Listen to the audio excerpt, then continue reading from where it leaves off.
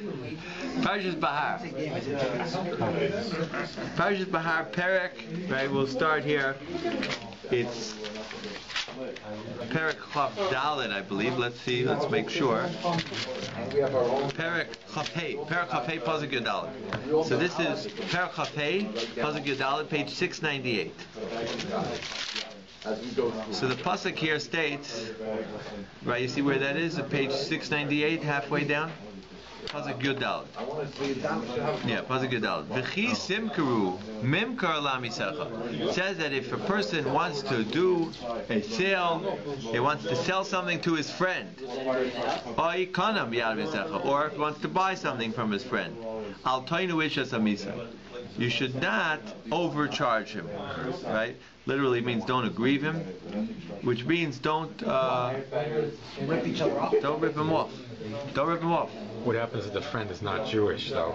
Is that now it does say achiv and amisecha here, so we'd have to go into the question of a non-Jew. okay?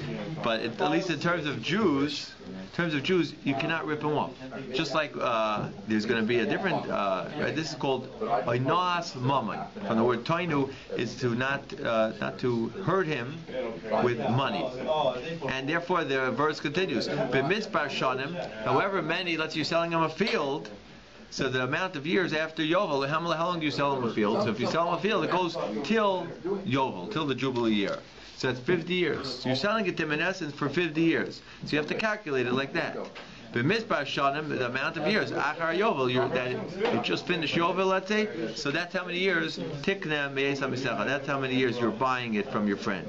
But Mizbar Shnei Tvuos, Yimachalach, that's the amount of the seasons that you'll get. Lefi Roiv HaShanim, if it's a lot of years, Tar Ben Meknasa, it will be a bigger sale. Lefi, right, it'll be more money. Lefi Ma'oid Shanim, if it'll be less years, Tamit Meknasa, it will be less of a price.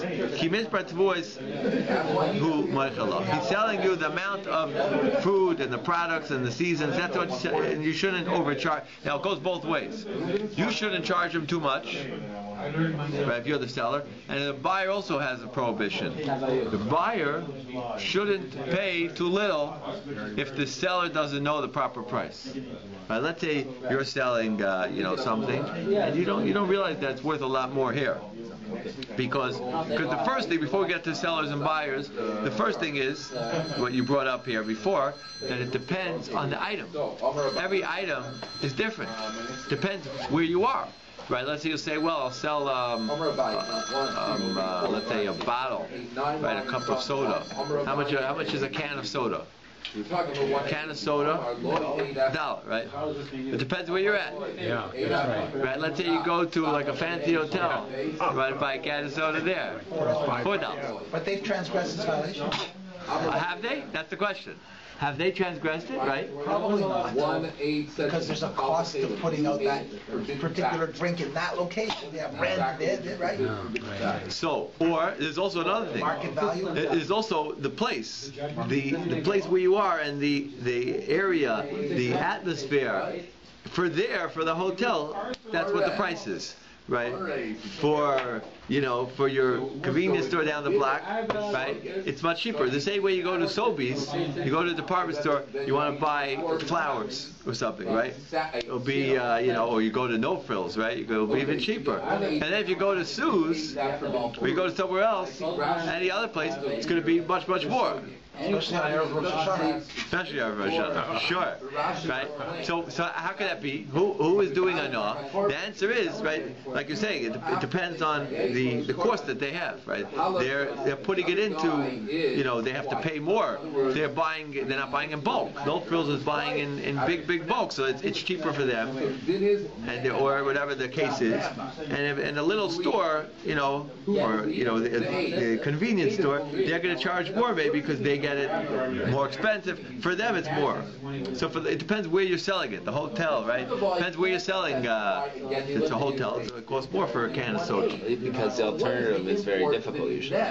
Why? What's the alternative? Well, when you're at a hotel, to go to the convenience store is usually like a 10-minute walk, so they'll sell the can of Coke for $4, counting on the fact that you're not going to walk 10 minutes. But that would be no then. That would be no. Is that the only way they're able to do it? Or they're selling you a lot of things, like you're saying. They're selling you the lobby and the service. That's what brought you into this hotel away from the convenience stores. It's the whole avirah, the whole atmosphere. Yeah. We cannot unless there is a You have no option. $14 at the Entertainment Center. Yeah. Now that could be there. It could be that they got you there. There's nowhere to go. Nowhere to go. There's nowhere to You go. want that beer? That's what it costs. That's true. That's true. Can't bring it in. That's true. But in terms of other places, it depends on each area what it's worth. For that area and for that particular group of people, right? So it varies. It all varies. What you're saying is, in these situations, they don't know the identity of the purchaser. Right? Who doesn't? The hotel. It doesn't know if who's going to buy that Coke. It just says this Coke before the purchaser materializes. This Coke is $4. But they know who's buying it. Why? It could be here. It says you shouldn't, like your fellow in English and Hebrew it is your brother, but like it says don't overcharge for your brother. Right. What if I put the price up before I know if a Jew or a non-Jew is going to be the purchaser? Yeah, but it doesn't matter. But the point is you're trying to overcharge him. If a Jew will come into the store, you're overcharging him. Okay. But the other case is, let's say, where that's how much it costs, right? It depends on every item. You have to give him the market value of the item. Right? So whatever the market value is, that's what you're entitled to charge. Right? You're allowed to make a little bit of profit with the market, right? The market value is with the profit. What if you're the only one selling that item? How do you make the market value? Right. And now you know that your cost of production is X, and you charge 4 times X because there's nowhere else to get this item. Have you not violated this? That's a good question. It depends. Like if you make the real market value, if let's say if that's the real market value, it could be that's the market value. It could be you're allowed to sell it like that, right? Let's say to import, let's say you want to import something, I just heard someone saying, they're going to start importing. They're trying to put a copyright. They're importing some type of thing, So let's say they're making the market, and people hold it. It's worth it. Maybe they think it's fair. They're going to buy from you, right? So it could be if you're making a good market price, then maybe it won't be enough. So it all depends on as long as it's the market, what the normal people would take such a price in stride, that's not called overcharging. Problem is where you just take something and you just hike it up, and let's say he doesn't realize. That would be the classical case. You're talking about taking advantage. Right. Yes. Don't take advantage of somebody's ignorance.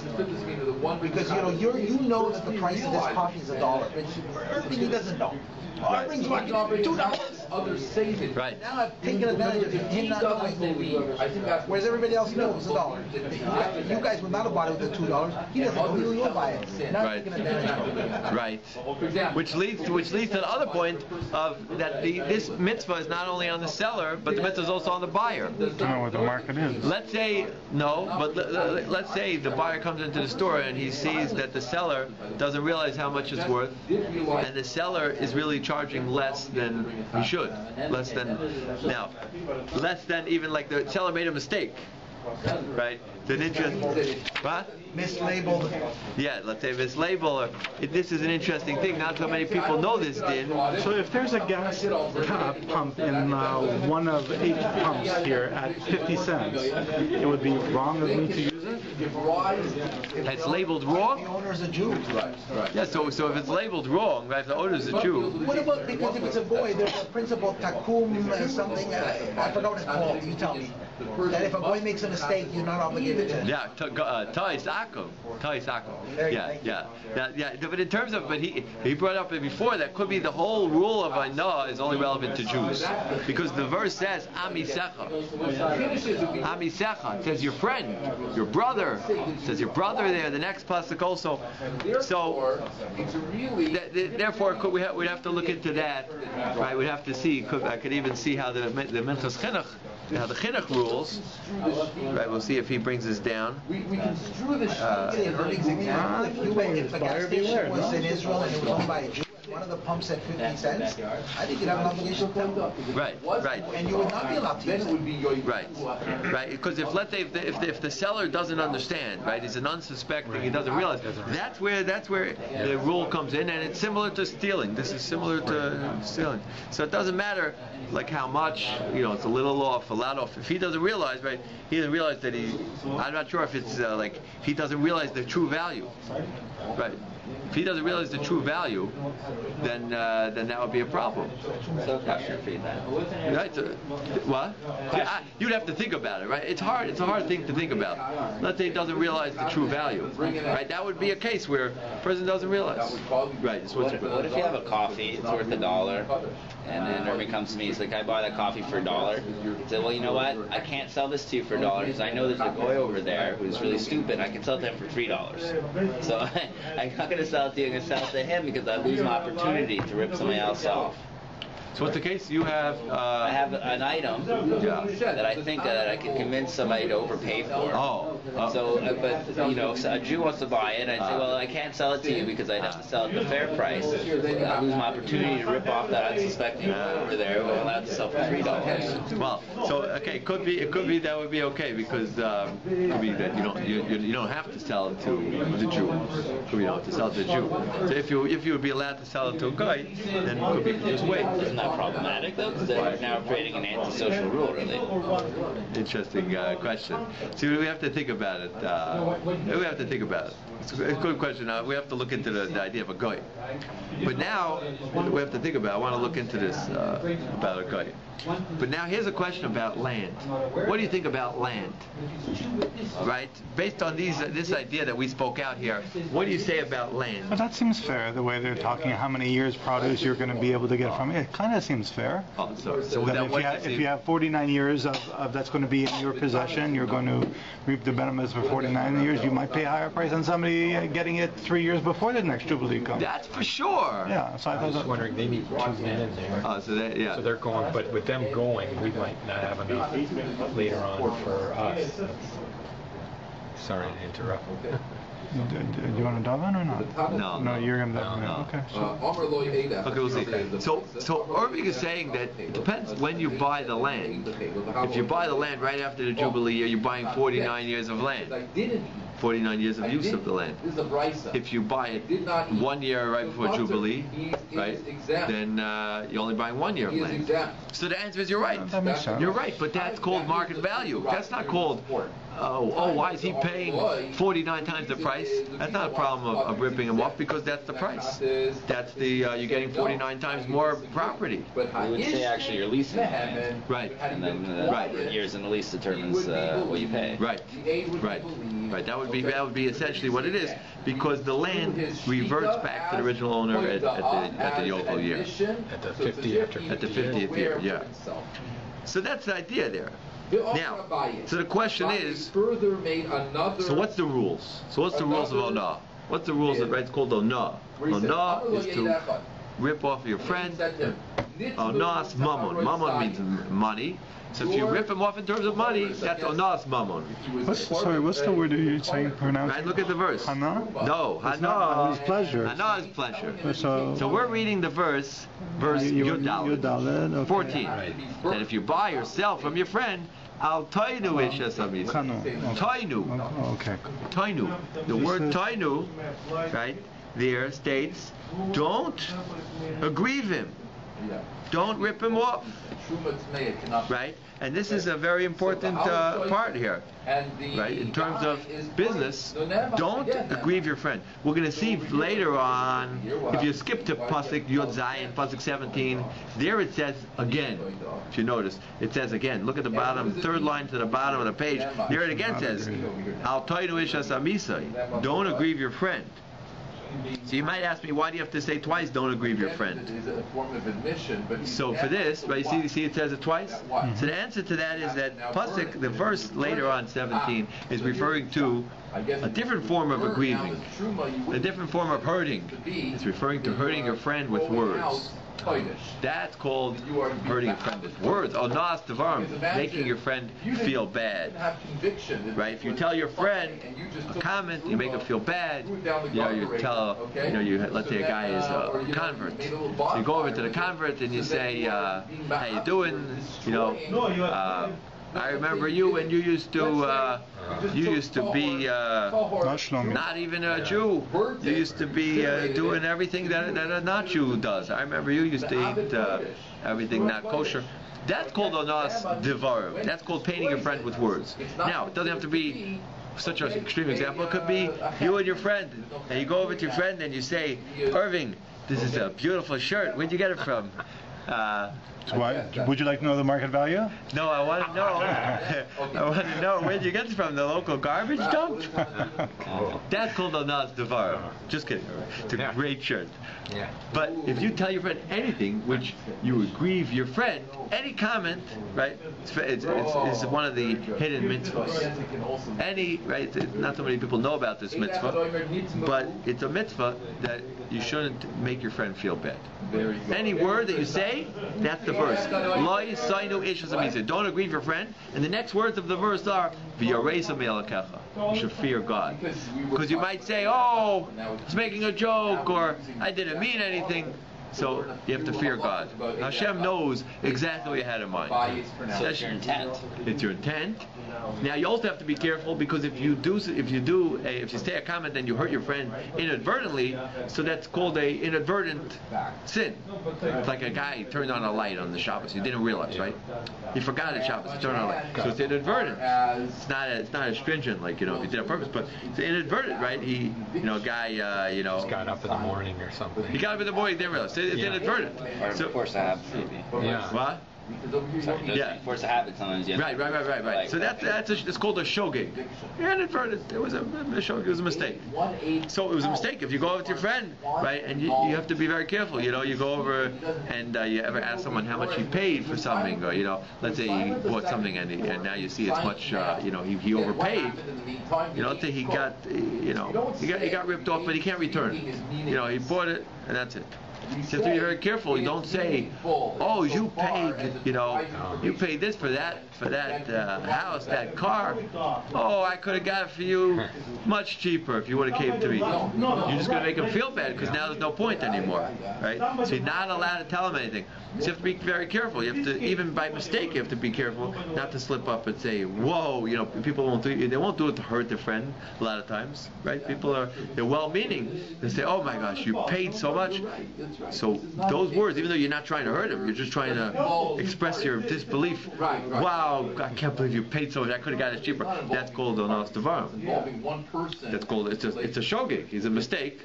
It's a mistake. But you're causing him pain, because now you feel so bad. I paid so much. If I would have known, I could have saved myself $20,000 or whatever. So you could do it. It's a mistake, but you're causing him pain. So it would be a mistake. It would be a shogeg. So he still should be always on guard, even for a mistake. So that's verse 17. That's called aggrieving your friend with words. But in our verse, pasuk Yodalid, right, 14, here is called aggrieving your friend with money. Money matters. So that is a different, it's the same word, toinu, don't aggrieve your friend, but it's a different idea, different area. It's in terms of money, not to rip him off. Now, the question is now, so let's say a person does this. Let's say they make a mistake. And they sold someone, let's say they do sell someone, and they're way off. They overcharged him by a lot of money. So what is the boundaries here? How much do we call overcharging that it already takes effect in halacha? That it actually makes a difference. So the answer is a sixth. A sixth is the magic number. 16.6%. If you overcharge someone 16%, then that is where that is the avera. Under 16%. Okay. We say that there is no problem. So either way, whether 16 up or 16 down. Like the other person wouldn't be obligated to say you're going too low if it's 16 down? No. Right. So if you're the seller, you can't overcharge him by 16%. Right? Or 6. So if you have, let's say, you're selling, a pair of glasses that cost, let's say, $100 to $116. Let's say $360. $360. What do you? A camera. $360. You can't sell it to him for, let's say, $420. Right, because $60. Once you get to $60 over, that's a sixth. You cannot overcharge him by a sixth, and that will be an avera of Noas Mum. So once it is at sixth, till a sixth, there's different ideas put forth, but till a sixth, we say maybe people, they're not so, worried about it, or they say maybe I can't, I wouldn't be able to get him glued down to be, well, what's the exact price? We'll go to the court, and he might say the price is a little bit different. So it's not an exact price. So let's say I think you overcharged me by $5. So you might go to the court, and the court say, no, who said you're right? You're wrong about your assessment of how much it's worth in the first place. So up till a sixth. There's also an idea that people they don't mind for a little bit to overpay a little bit, or maybe they wouldn't go to court for any that little bit. Where did the 1/6 come from? Where is it based on, or is something else? So the Gemara brings down this idea of a sixth, and based on something reasonable when you think about it. The root, I'll give you the idea how the Gemara brings it. The Gemara says once you go over a sixth, then the sale is void. The sale is off. You could go back to the store, even if you used it already. You could go back and say, here's the item. The sale was called a mekartos. It was a false sale. And the reason is, Tosso says the reason, because the price you gave was so far up, so overcharged. It was more than even normal, and therefore it's like it's not a sale. Like it's a joke. You charge so much that it's like you didn't sell it, and therefore such a sale is not fitting to keep on to be existing. Such a sale is you overcharge too much, and therefore that's called the whole sale is off. Does it state where they get the idea of a sixth as opposed to a fifth or a seventh? Now where they got this? The testimony of owners themselves. So then, Naaman, it is believed, and they can no longer bring this korban. Like, is a six a particular number that we find somewhere else? So let me tell you. Let's go like this. Let's go with the less than a sixth. Less than a sixth, we're saying that there's no problem. If we're talking about a case, and the reason is, I'll give you one reason is, a simple reason that the Rambam says is because less than a sixth people overlook. Less than a 60, you overcharged me a little bit. Okay, I'm Michael. Michael means I forgive it. So less than a sixth is the amount of overlooking. Rambam, that's the Rambam. What we're talking about. Rambam says this in the rules of Mechira, of selling and buying. People will be mochel, right? You ever have this, someone ever lends you money, so you say, you pay back. You say, I don't remember. Was it this amount, $5 or $6? So you say, I'm like, I give up. But in money, actually, that's the problem. I mean, that's not a good example, is it? Like in giving back interest. If you say it's a gift, right? You say it's a separate gift. It's not part of the loan. Let's say we'll take it out. Right? It's not part of the loan. Right? Yeah. Let's say just it's not part. It's a gift. Right.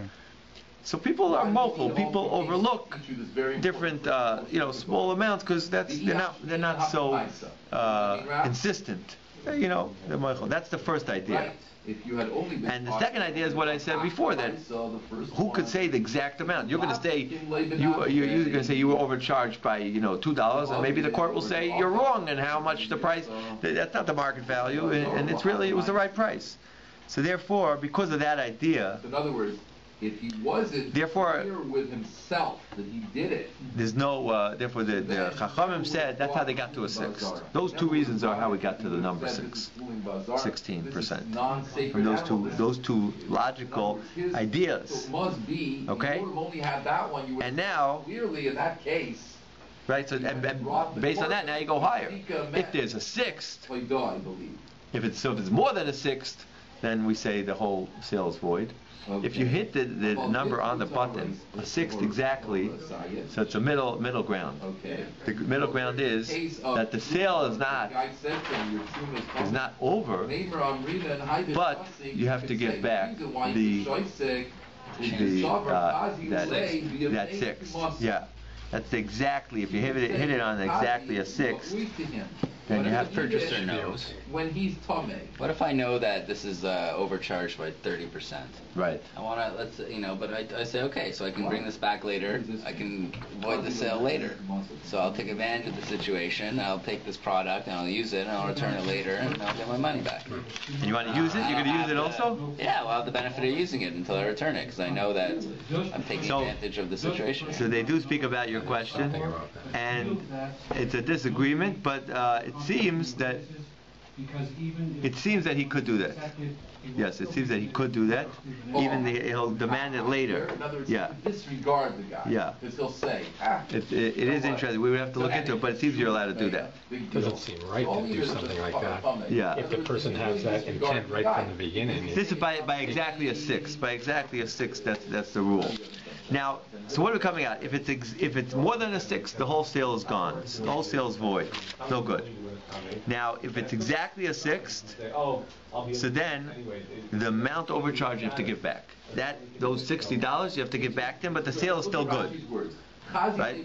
Sale is still good. And if it's less than a sixth, we're coming out that less than a sixth is nothing. The sale still goes, and the money overcharged he gets to keep. And these are the two reasons from the Rambam and the Rush.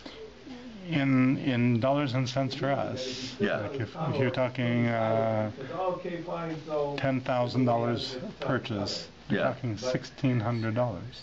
Right. Well, And we don't relate that as Al-Mochayu $1,600. Well, it's not something we do. If it's a bigger price item, then it's also the stakes are higher. But, right. He's also making more profit. I think it's everything. I think it's bigger price, bigger stakes, bigger. I think it's also bigger mechila, bigger forgiveness. I think it goes with it. I think it comes with the area. I mean, there's only a buyer and a seller who can afford to pay a $10,000 item might be able to pay an $11,600 item too, just as well. I don't know. Yeah. That's what I'm saying.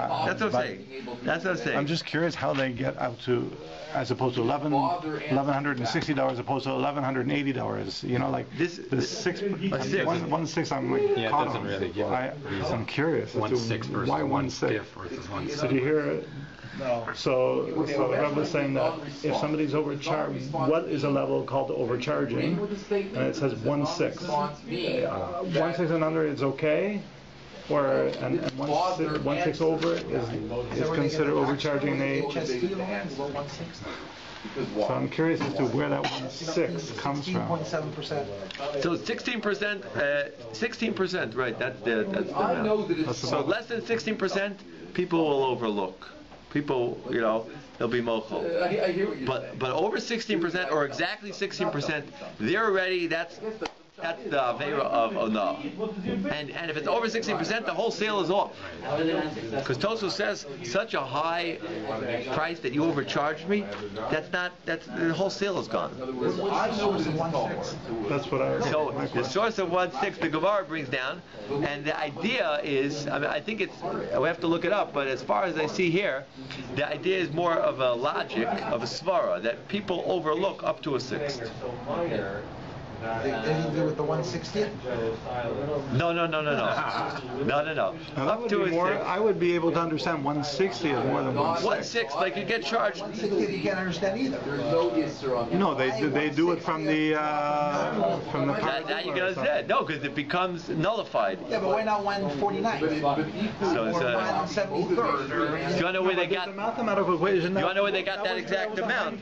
So it could be maybe that it could be Hashem told Moshe. But it's true. But now it works. That is the amount that if you have a drop of milk falls into your soup, which is meat. That drop, if it's 1/60th the amount of the soup, the meat soup, it will become nullified, and you won't taste it. But doesn't that The taste is gone. The appearance is gone. It's because it's so minute in that amount. 1/60th is the amount that it loses all of its effect. But doesn't that amount come from the hind quarter that we're not allowed to use? Yeah, so we learned it out. Now we learn it out. 1/6. Yeah, 1/60th, right? Right, we do learn it out from the a part of when From the Gemara learns that Gita Nasha. We do learn out that number, right? These numbers, 1/6 and 1/60, they're not made up. The Gemara is dealing with it. We have to look into the source of a sixth. But one thing is, the Rambam says that in terms of a sixth, that's how much people will overlook. And everybody's agreeing? If they got overcharged, they'll overlook that amount. Everybody's agreeing with that? And the other idea, the Rosh says a different idea. The Rosh says that anything under a sixth, so people wouldn't press charges because you might go to court and say, he overcharged me, and I think the price is this amount, but maybe the court will say, you're wrong, that's not the real market value. So it could be, it wasn't even, right, up till a sixth, there's a leeway. Could be acknowledging there's no such thing as exact values. Right. Right. There's always a variable, what you're willing to pay in the situation. So you can't have it just exactly. Who knows what a car is worth, right? Like a car. So that's what I'm saying, right? You're going to go to court. It could be different things. I thought maybe the legal fees would chew up the six, so it's not worth the six. You know, it'd be interesting if legal fees are more than 6. it was the last one that was to be sold too. Now you have to see on each case what there is. Now you are allowed to charge for like certain things, like what your expense is to get the product. You could put that into the item. Right? If you have to pay for shipping to bring in to export and import, so you can put that in. You have to you have to have a storefront and everything. That you can put into the price. That's not Ona. Ona is when you just have the item and you just overcharge it and you and you go over the market value. Okay. Now the question here is now that so we got a sixth. Over a sixth the sale is no good. Under sixth is no problem, and a sixth exactly. You got to return the amount overpaid, but the sale still holds up. It's still good. The amount, the 1/6 The overpaid? 1/6, yeah. So up till there he's okay. When he hits the 6, you got to give it all back. This is very hard to. If it's exactly right on, I got to pay back $3,000. But if it's $1 less than the exact right on, I can keep the $1,999. You can ask It's a hard thing to. You can ask this on every time. Wow. Every time we ever give a share, you'll say, well, up till there, it doesn't work. And then you go one more, you can always ask this, one more penny, and all of a sudden now it works. What changed now? Right, it's an old question. Kind of rule. Right.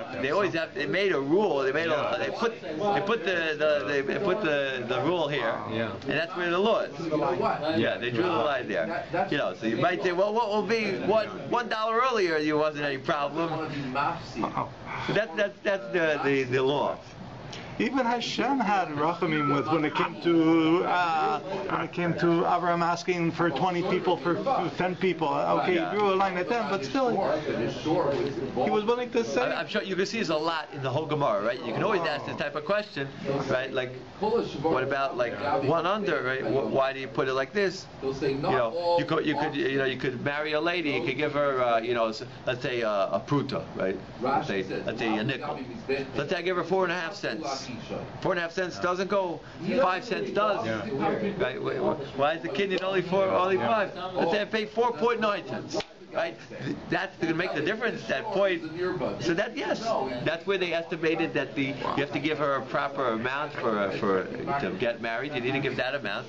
That's what they set down. And if you do less, then you didn't get to the line. You said that if he got paid up to the market value, it's fine. Over the market value, but up to 1/6 over, he has to give back the excess that he charged. Up to 1/6, he's okay. Oh, he's also okay. Right. Yeah. Because we give a little leeway. Over 1/6. Once you get to a 6, It's not a sale. No good. Exactly 1/6. exactly a 6, then It's a sale, but it's he's a got to give sale, back. but you got to give back any You gotta extra. give back the extra. That's right. And over 1/6, No.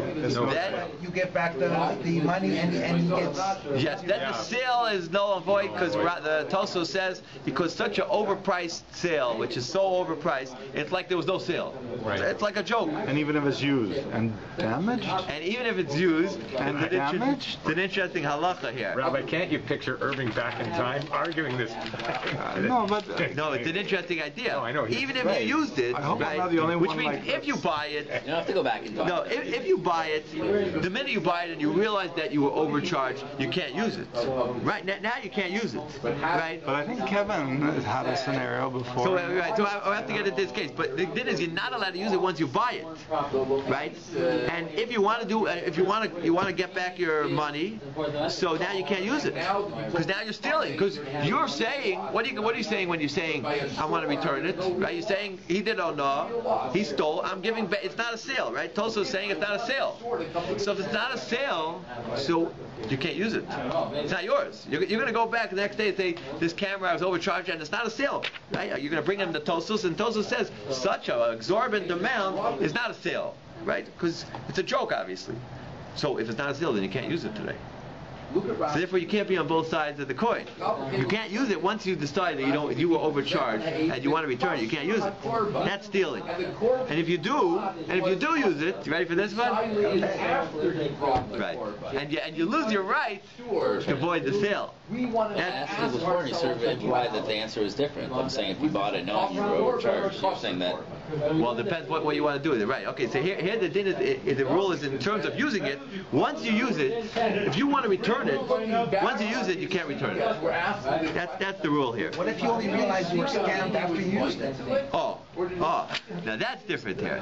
If you already, right, maybe that was your case, right? If you already used it, right, I think you can still return it. You can still return it. You have to act immediately. You have to act immediately, but it's fine. I believe it's fine even though you used it. Yes. But you can't use it for the future. I think that's as soon as you come to the realization, you got to stop using it. Right. Right. Does the same 160 apply to the buyer who's taking advantage of the seller? Now, the same rule applies when you're a buyer and you walk into the store and the fellow doesn't realize what he got, right? He's selling something which is a very hot item, right? And he has no idea of the market value. Right? Let's say he's selling something, that everyone needs, something, and he doesn't realize he got it very cheap. He brought it, with him. He brought it back, like so. You could bring some, he brings something back from China, and the market value he doesn't realize is much higher. And you come in and you say how much is it, and he thinks it's very cheap, right? You have to think of a good example. He doesn't sell it to you for this price. He doesn't realize. So if it's less than a sixth of the market value, then the sale is no good. So if you pay up to 5/6 of the price, you have to give it back. So if you paid, right, For 5/6. If you paid, right, let's say you take a case, right, you have to think of a good item that you brought in, right? Let's say, I mean, if your discount was more than 16%, right, basically, right, you can't buy it. You got to tell the buyer. Right. Let's say you went into the store, you're not into fashions, you picked up a tie you picked up a few ties in China, and you don't realize you bought them dirt cheap there. You come back here, you think, how much is a tie worth? $10. Your friend says, I need a tie, I don't have any ties. You say, okay, I'll sell you this one, I just bought it back from China, $10. Right? Now, how much is it really? Let's say it would be, let's say, 50? You will buy more, but $50. Okay, so $50, right? Or even let's take $60. Let's take $60. So $60, he should be charging you $60 for it, or up to 51. He can give you a little cheaper for up to 51. But once he charges you $49, the sale's no good. He doesn't realize that he's making a mistake, and therefore the sale is no good. It works backwards also. What if the seller doesn't care? So that would be different. If the seller doesn't care, right, it could be then it would be okay because the seller's he's mobile. Let's say I've got this tie in China, and you're a nice guy, you teach good classes, I want to give it to you for $50. That's what I paid for it. Right, yeah. You know it's a $50 tie. Yeah, so that's okay, right, that's fine. The problem is only when you're doing it when he doesn't realize. Right, for example, let's say there's a sale, right? Let's say there's a sale in the store. So could you do such a thing, right? Sometimes they have like these crazy sales, and they want to get you in the store. So they'll give you like half price. Right. It's foreign warehouse. Right. So you have to see exactly what see what the price is before the sale, after the sale. But that wouldn't be a problem for you to buy something dirt cheap from the store because here's exactly the point. Mr. Toledano hit it on the head today. That they're allowed to. They know the true value. They could waive their rights. They're entitled to waive their rights, and then there's no problem of a no problem whatsoever. obviously if they both are aware of the price, that's no problem. You're right. So then vice versa on the hockey tickets where the face value of the ticket is written on the ticket, 200, but I really want to go to this game and I choose to pay 500 for that ticket, I've also waived my right as a buyer. Right. So now, here we have to go to the next case. Right? You're talking about hockey tickets now? We're going from one case to another. So the first case we're saying very good, right? That the sale, right? You're allowed to buy something on very big sale because he waived his rights, right? He even advertised. If it would be a real advertisement, 50% off, 30% off, anything, right? Anything. He's advertising anything more than how much? Anything more than 16%, right? When was the last time you saw a sale? Only 10% off, right? 30% off, 40%. Anything under 16%, right? They're waiving their rights. They're allowed.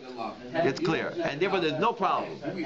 Now, the next question here is, let's say he's aware, the buyer is aware, he's agreeing, he's masking, he's saying I agree, he wants to go to the hockey game, right? That's what the scalpers do. They buy it, they get the tickets, $50, $60, then they could sell it for $200, right? $60, right? They could charge how much? They could charge $70 from the din.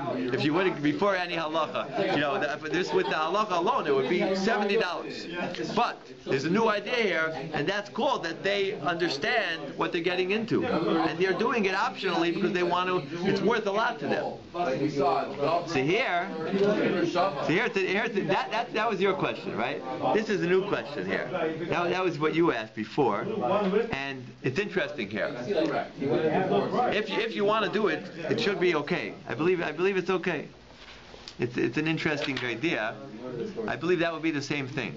That should be the same idea, right? Your question was if you're going to demand a refund later, right? Yeah. That's the question. But in terms of your question, I believe he's waiving his rights. Should be the same thing. But what if it's like, there's a few problems with that though, because let's say you're with your son or something, and he's like, oh Dad, I really, really need to go. I want to see this game, and I'm going to see this game, so you're stuck, right? So then, okay, well, sell me a ticket to this game. Well, I know that you really want, you're desperate for it. Never take your son next to you when you're scalping. You keep the son in the car. The situation, like, why are you so willing to overpay for this item? Right. You have to be desperate for that item now. Okay. Like water in the desert. Okay. Right? Okay. Water's only so much, but I haven't had a drink in 10 hours. Okay. So I'm dying of thirst. Yeah. And now I'm ready. I don't mind paying $100 for a glass of Okay. water. It doesn't matter if it's your son who's making you desperate or you're being desperate because you're a hockey fan yourself. Either way, you turn desperate. You have knowledge that you're being ripped off. Right. The scalpers make their money by buying the ticket from. He has tickets and doesn't want to go to the game. I'm the scalper. They're $100, right? I'll give you 50 for them. 50, I know. He wants to get rid of them. Okay, I'll take them from. And now, this guy comes by with his son. Yeah, they're definitely. Dad, I want to go to the game. Yeah. 200. Right. Yeah. Give me. He knows I paid way. Right. There's knowledge. Market value was 50, and his is 200. But even worse, it's actually the situation is even worse. Because what the scalpers do is they go when the tickets are first on sale, and they buy all the tickets. So when I want to buy a ticket at the box rate, it's sold out before I can get there. The scalpers have monopolized taking all my tickets. And now, if I want to go to the game, I have to deal with these guys who are marking it up by 200%. Right? And they stole my opportunity to buy it at the fair price, and now they're grieving me. And you're saying it's okay because they're telling me they're doing this.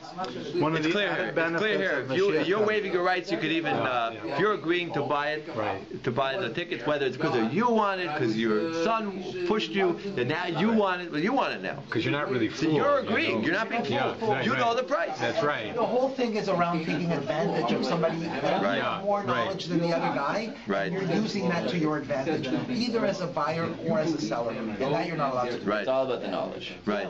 Exactly. Yeah. But how come it doesn't come into play a person's standard? For instance, there are people that just get by day to day, and $10 to them is like a penny to somebody else. Like the value of their money is. Right. Do you know what I mean? So what do you want to ask? So therefore, in a case of, let's say, I don't know exactly what my question is, but is not the right. But $1 to me could be 10 cents to you, and $2. But this is arbitrary 16% is unfair because 16% to some people. Well, I'm not even really looking at that. Right? It's just like, like $10,000 to somebody to give as tzedakah is, or let's not say tzedakah, but let's say $10,000 for somebody to spend on a suit is ludicrous, right? But for him it's not. But for somebody just spending $500 is a challenge for a suit. No, but that's what I told you. But the price. So for him, you could overcharge him. The price is higher, and the amount you could overcharge him is that 16% is a bigger figure than the amount you could overcharge someone just at the regular suit store. But he wants a progressive system like the tax rate. If you make $200,000, your tax rate is 50%. If you make $20,000, your tax rate is 20%. Yeah. So the rate is locked in. The rate is a 6, and the rate is according to what you buy, a 6 more or a 6 less, right? That's the halacha. Yeah, that's locked in. Now this is interesting. Now you have to look in terms of land, in terms of selling land, because here is there a problem with overcharging for land? Because land is a little bit different. Because it's not a uniform. It's not the same item like a pop can. It's Well, right. So what's but what is it? It's a piece of land. Piece of land, but each piece of land is unique. And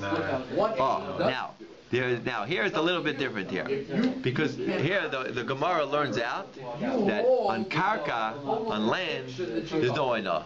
There's no problem of overcharging in land. Now on that is an argument. There's an argument. What does that mean? There's no oina. Does it mean that you're allowed to overcharge on land, or does it mean that you're not allowed? But if you overcharge, then the rules don't apply of giving the money back. Which means he went against the Torah. He went against the Torah, but the rules of the sale is no good or the money goes back, that doesn't apply.